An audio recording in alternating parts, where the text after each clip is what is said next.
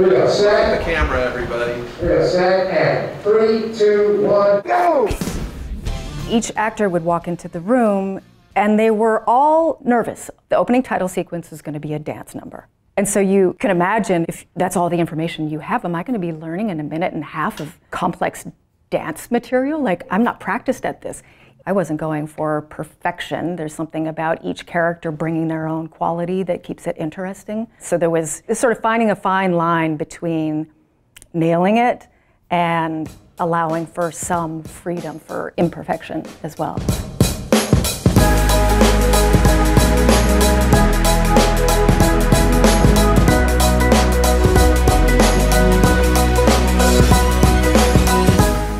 The whole process started with getting a phone call and got the song, and I had about a minute to grab a few different ideas, and then fast forward to a couple of days later, I had a chance to come up with some more specific ideas for how I would see it, and I just kind of like went from there. So the very seeds of the dance actually started over a weekend when I was just grabbing, influences and different ideas, and the rest just kind of took off.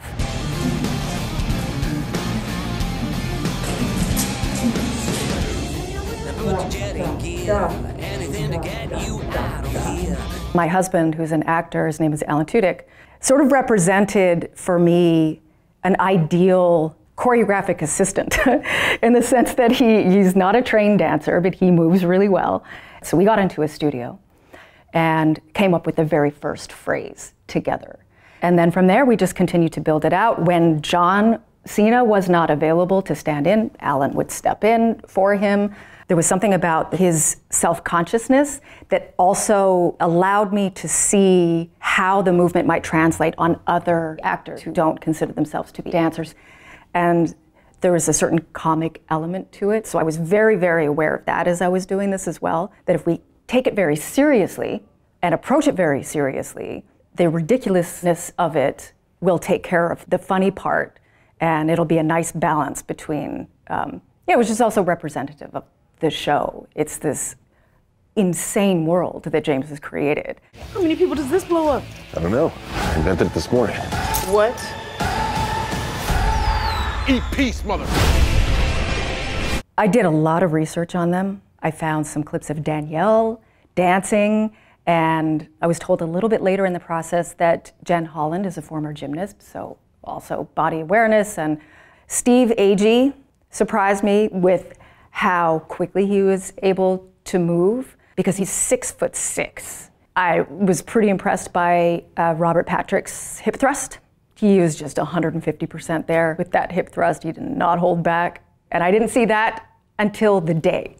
In rehearsals, he held back for me, and then he just saved it all for the shoot, which was fun. I expected a lot of John, just because I had been told that he's very, very quick study, and he's willing to do anything. He's a great collaborator, and so the expectations were high, and sure enough, it was one of the most hyper-focused hours in my professional life. Like, there are just some people that are laser-focused. A truly impressive person.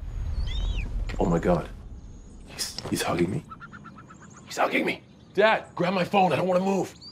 The shoot was one day, which is insane. I started staging it in HQ, so the Peacemaker headquarters, the set. So when we shifted from that space onto a stage, I was able to pull a lot of the influence from the original choreography that happened in the HQ space onto the stage. I had to modify a lot, and there's actually, I would say, about half of it is different. It had to change because it's a very different, the stage is much more presentational.